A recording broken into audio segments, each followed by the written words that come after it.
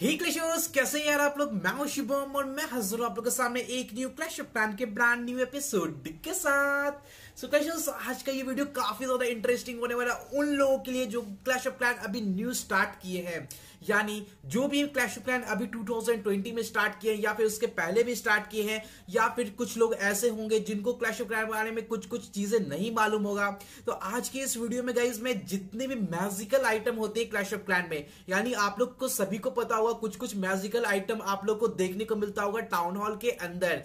किस किस magical item का कहां कहां यूजेस है, उसको आप लोग कहां यूज कीजिएगा कि ज्यादा आप लोग को फायदा देखने को मिलेगा, कहां से आप लोग मैजिकल आइटम परचेस कर सकते हैं, कहां पे यूज कर सकते हैं, सारी की सारी इंफॉर्मेशन मैं आप लोग को बताऊंगा, जिससे आप लोग क्लैश ऑफ क्लैन के करियर से बहुत बड़ा बूस्ट मिलेगा और जल्द से जल्द ही आप लोग बिजनेस को मैक्स कर पाएंगे। जैसा कि आप लोग को पता है कि टाउन हॉल 13 भी आ चुका है। एक एक बिल्डिंग को अपग्रेड करने में 17 डेज तक का भी टाइमिंग लग जाता है और ये clash of clan strategy game है। तो गाइज आप लोग को एक यहाँ पे बहुत ही बेस्ट स्ट्रेटजी बनानी पड़ेगी अपने बिजनेस को जल्दी से मैक्स आउट करने के लिए और उसी के साथ साथ एक अच्छा प्रो प्लेयर्स बनने के लिए। तो यहाँ पे मैं आप लोग को आज के इस वीडियो में बहुत ही बेसिक्स और बहुत ही शानदार चीजें बताने वाला हूं। सारी चीजों की बेसिक्स और सबसे बेस्ट आइडियाज बताऊंगा, कौन सी चीजों को कहां पे यूज करना है। कुछ कुछ मैजिकल आइटम्स के बारे में आप लोग पूछते हो कि ये मैजिकल आइटम कहां पे यूज करना चाहिए, मैं अभी न्यू क्लैश ऑफ क्लैन में मुझे नहीं पता है। तो गाइज फाइनली ये वीडियो आप लोगों को बहुत ही हेल्प करेगा।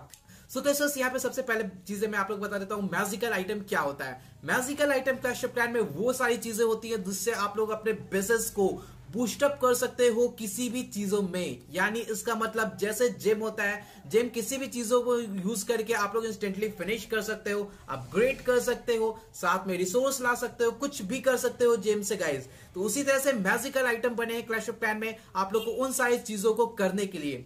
सबसे पहले चीज बता दो, मैजिकल आइटम आप लोग का टाउन हॉल में स्टोर होता है। अगर आप लोग टाउन हॉल पे क्लिक कीजिएगा तो वहां पे आप लोग का मैजिकल आइटम स्टोर रहेगा और उसी के साथ साथ मैजिकल आइटम की कुछ कुछ स्टोरेज होती हैं। सबसे पहली चीज पोशन। पोशन क्या होता है? पोशन गाइज आप लोग का ऐसी चीजें होती हैं जो आप लोग के 1 घंटा कुछ लिमिटेड टाइम पीरियड के अंदर वर्कआउट करता है और उसी के साथ साथ आप लोग को हर एक पोशन के लिए 5 का स्पेस प्रोवाइड किया जाता है आप लोग के टाउन हॉल के अंदर।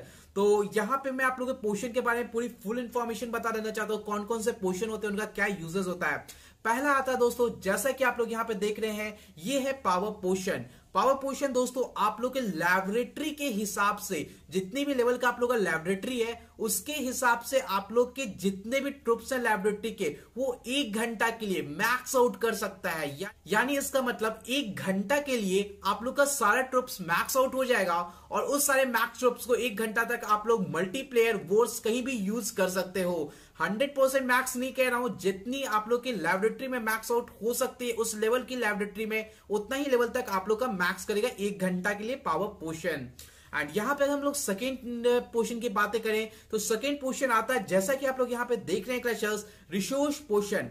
Resource potion one of the best पोशन में से है गाइज। यहां पे रिसोर्स पोशन का यूज होता है जितने भी आप लोग के कलेक्टर्स हैं, dark elixir collector, gold collector या फिर एलिक्सिर कलेक्टर, इन सारे कलेक्टर्स को वो 1 डे के लिए *2 रफ्तार से बूस्ट कर देता है। यस क्लैशर्स, 2 रफ्तार से, यानी 2 दिन का रिसोर्स वो 1 दिन में कलेक्ट करके आप लोग को देगा।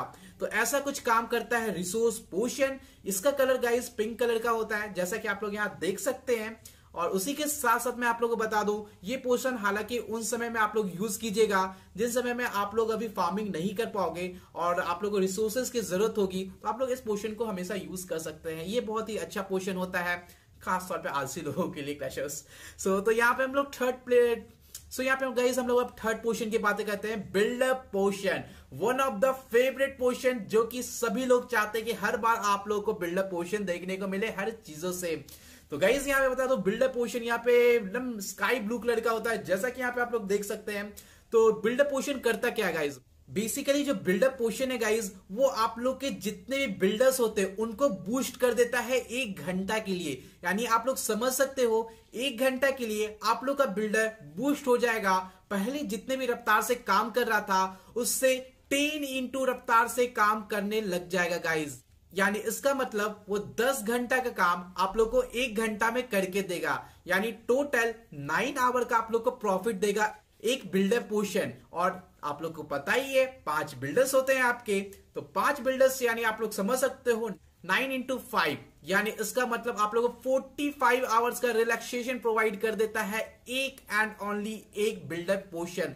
तो आप लोग इसको कब यूज कीजिएगा, कैसे यूज कीजिएगा? बिल्डर पोर्शन गाइस आप लोग तब यूज कीजिए जब आप अपने हीरोज को अपग्रेड कर रहे हैं, या फिर सारे के सारे बिल्डर्स आप लोग के बिजी हैं किसी भी बिल्डिंग्स को अपग्रेड करने पे और रिसोर्सेस काफी है, तो आप लोग इस पोर्शन को यूज कीजिए। उसके बाद जादू देखिए क्रैशर्स। उसके बाद यहाँ पे 4th नंबर की हम लोग बातें करते हैं, तो 4th नंबर पे आ जाता है दोस्तों आप लोग का हीरो पोर्शन। हीरो पोर्शन क्या है गाइस? हीरो पोर्शन उन लोगों के लिए यूज आता है, जैसे कि आप लोग यहाँ पे स्क्रीन पे देख सकते हैं, यहाँ पे ये इसका कलर है, हीरो पोर्शन का कुछ ऑरेंज टाइप का कलर होता है। हीरो पोर्शन यूज आता है गाइज आप लोग सभी को जब आपके हीरोज आ जाते हैं। हीरोज को 1 घंटा के लिए 5 लेवल अप कर देता है, यानी आप लोग अगर वॉर्स में कर रहे हो, आपके हीरोज कम लेवल के हैं, तो हीरो पोर्शन को यूज करके आप लोग अपने जितने भी हीरोज है, बारबेरियन किंग, आर्चर क्वीन, या फिर ग्रैंड वार्डन, या उसके साथ साथ रॉयल चैंपियन, इन सारे चीजों को वो 1 घंटा के लिए 5+ लेवल इंक्रीज कर देगा। तो ये आप लोग का काम करता है hero portion. One of the best portion है क्लैन वॉर लीग्स या क्लैन वॉर्स के लिए। तो 1 घंटा याद रखिएगा, ओनली 1 घंटा के लिए करेगा।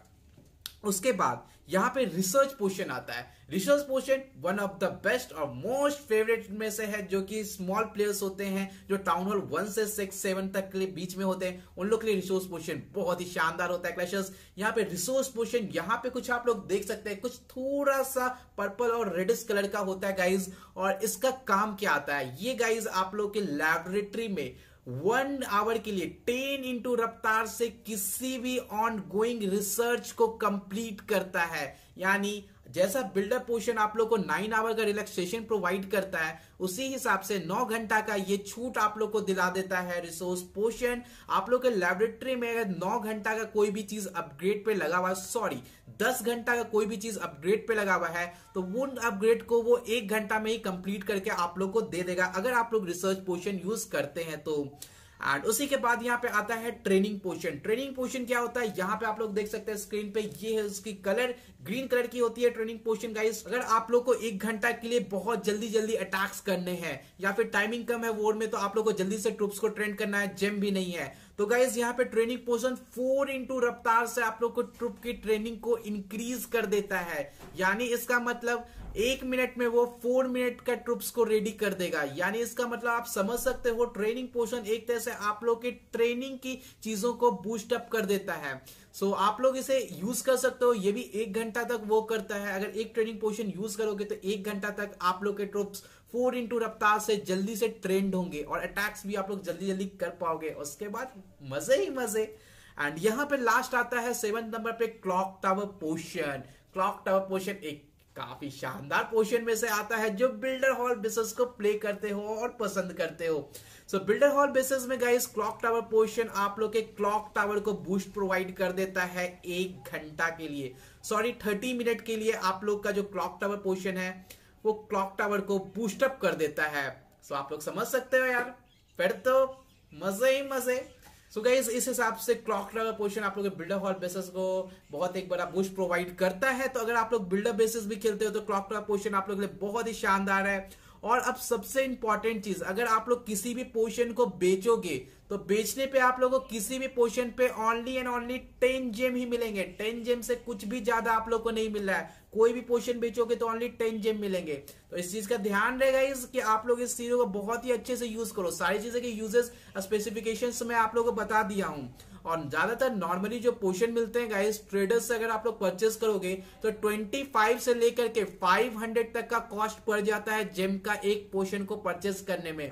अगर मैं रियली बताऊं तो बेचना आप लोग नहीं ही गाइस, बेचोगे तो बहुत ही दिक्कत हो जाएगा, ठीक है। अगर आप लोग मैक्स आउट नहीं हो तो कभी बेचने का कभी सोचना नहीं। सो अब हम लोग बातें करते हैं बुक्स के। बुक्स तो one of the most important चीजों में आ जाता है, जो कि आप लोग यहाँ पे पोर्शन के बाद सबसे ज्यादा लव दिखाओगे।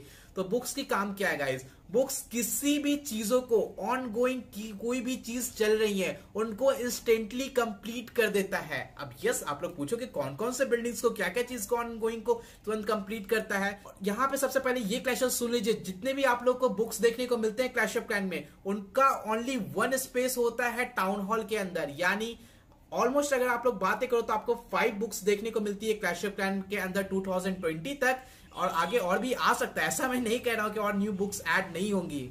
सो क्लैशर्स यहाँ पे सबसे पहले बुक्स की बात करते हैं, बुक ऑफ स्पेल। यहाँ पे आप लोग देख सकते हो ये कुछ शाइन है बुक ऑफ स्पेल का, ऐसा बुक ऑफ स्पेल दिखता है क्लैशर्स।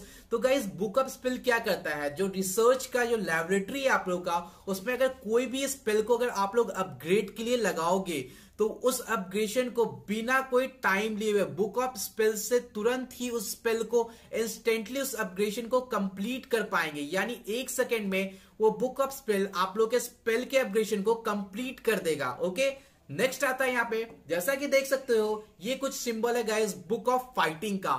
जैसा कि मैंने आप लोगों को स्पेल के दौरान बताया, उसी तरह से मैं बुक ऑफ फाइटिंग भी उसी प्रोसेस पे काम करता है।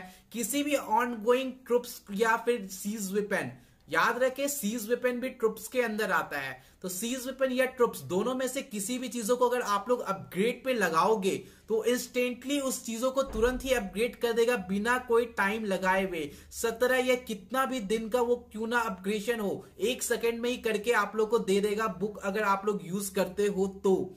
यहाँ पे फिर 3rd नंबर पे आता है बुक ऑफ बिल्डिंग। ऐसा कुछ शाइन होता है बुक ऑफ बिल्डिंग का। ये बुक ऑफ बिल्डिंग भी किसी भी ऑन गोइंग बिल्डिंग्स को अपग्रेड अगर आप लोग कर रहे हो तो इंस्टेंटली उस चीज को फिनिश नॉ कर देता है। यानी जैसे ही आप लोग जेम यूज करते हो बिना समय लगाए हुए तुरंत ही अपग्रेड हो जाता है, उसी तरह से बुक ऑफ बिल्डिंग भी सेम टू सेम वही काम आप लोग को प्रोवाइड करता है, बिना टाइम लगाए हुए आप लोग का वो चीजों को तुरंत इंस्टेंटली कंप्लीट कर देगा।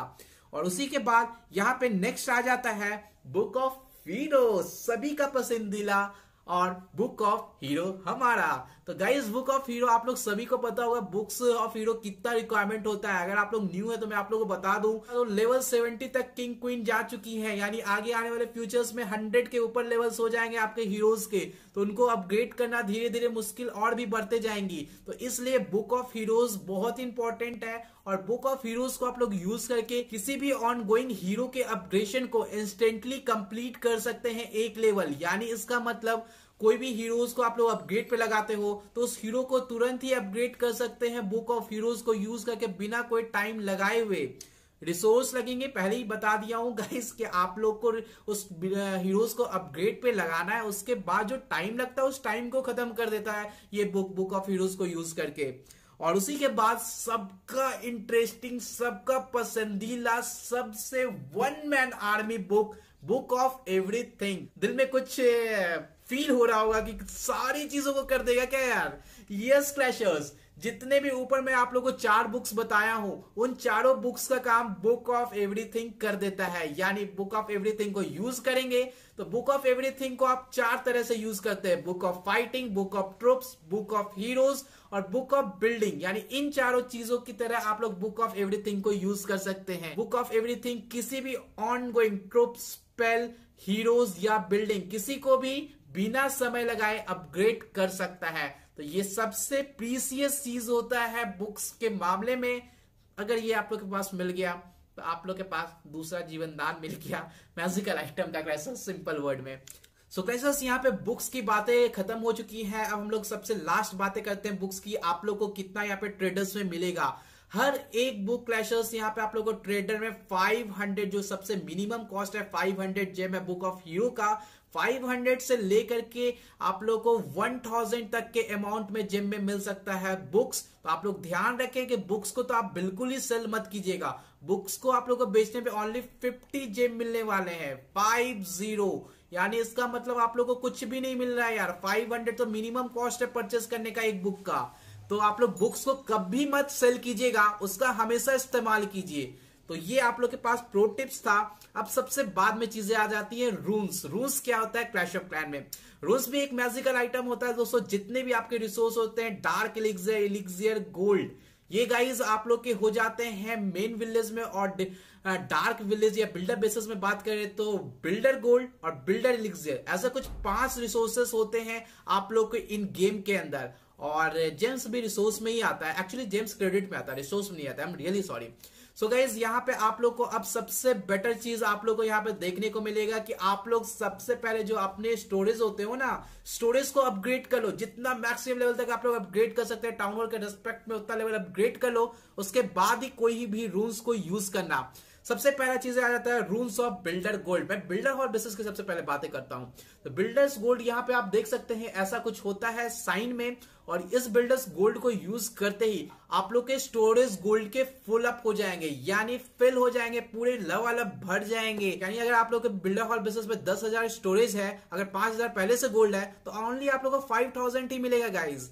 और अगर आप लोग के पास 0 बिल्डर गोल्ड है और आप लोग इसे यूज करते हो तो 10,000 आप लोग को मिल जाएगा। यानी इसका मतलब पहले आप लोग जितना भी रिसोर्स है उसे यूज कर लो, उसके बाद इस रूल्स को यूज करो, तो आप लोग को ज्यादा फायदा यहाँ पे देखने को मिलेगा। So rules of builder gold guys, जो आप लोग का स्टोरेज होता है बिल्डर गोल्ड का, उसको फुल अप कर देता है। और उसी के साथ साथ यहाँ पे दूसरा रूल्स ऑफ बिल्डर इलिक्जियर, इसका भी काम सेम है। ये बस आपके जो स्टोरेज होते हैं बिल्डर इलिक्जियर के, उसको पूरा फुल कर देता है। सो दोनों का कॉम्बिनेशन सेम है, दोनों रिसोर्स को फुल करता है। और प्रो टिप्स है गाइस कि आप लोग पूरा रिसोर्स यूज करके इसे यूज करना, ताकि ज्यादा से ज्यादा आप लोग रिसोर्स फ्री में मिल सके। यहाँ पे नेक्स्ट आता है रूल्स ऑफ गोल्ड। यहाँ पे अब मेन विलेज की बातें करें तो मेन विलेज में आप लोग को देखने को मिलता है rules of gold, rules of एलिक्सियर, rules of dark एलिक्सियर।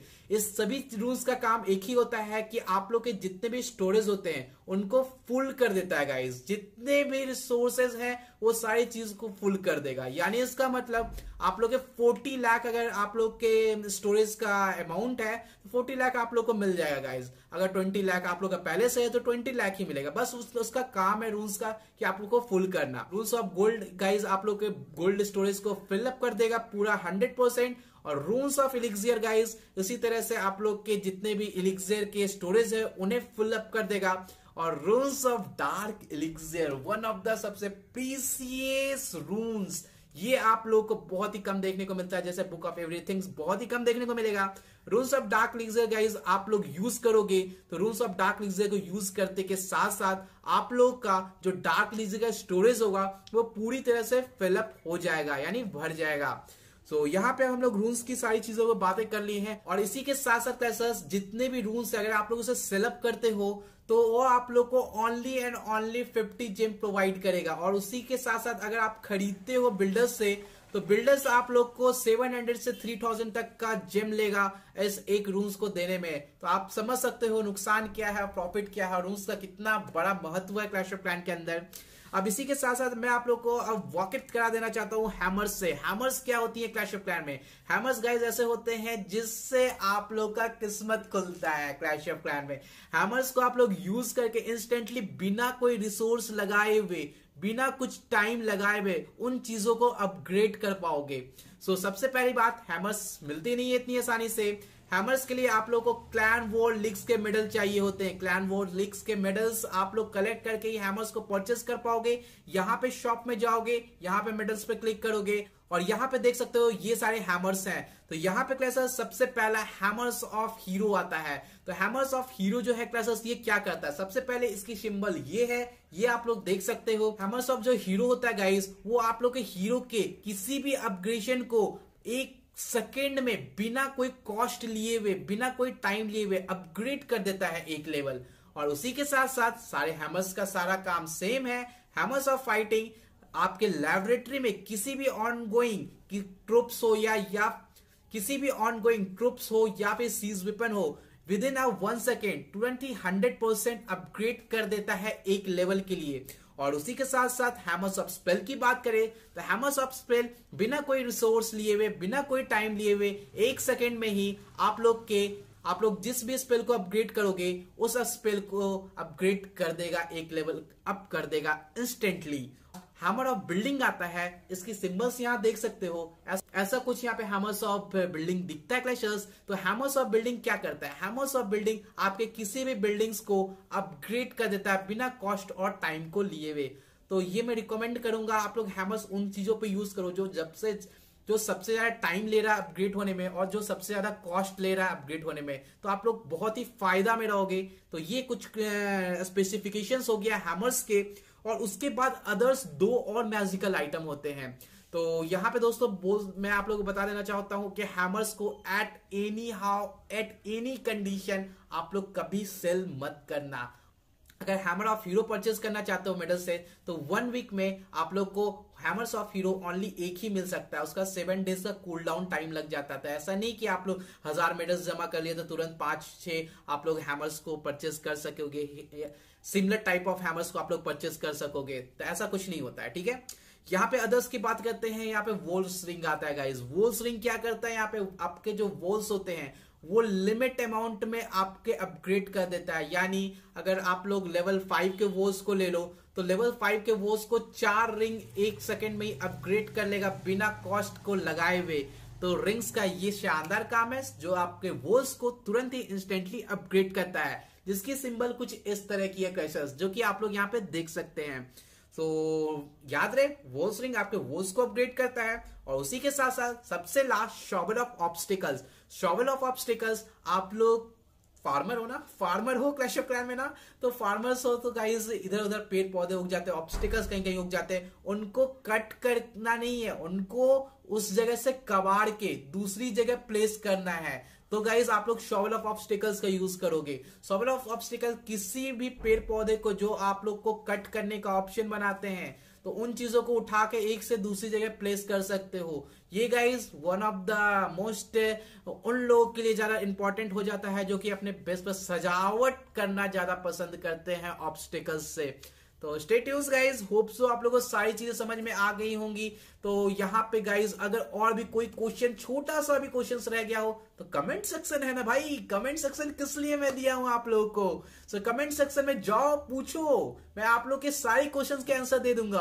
और अगर वीडियो अच्छा लगा हो तो प्लीज हिट करो लाइक बटन को, सब्सक्राइब करो चैनल को और शेयर करो यार फ्रेंड लोगों के साथ। हम लोग मिलते रहेंगे इसी तरह के ट्यूटोरियल्स और न्यू स्ट्रैटेजी सारी चीजों के वीडियोस के साथ, only Clash of Clans की वीडियोस के साथ। So bye Clashers, have a good day, Clash on।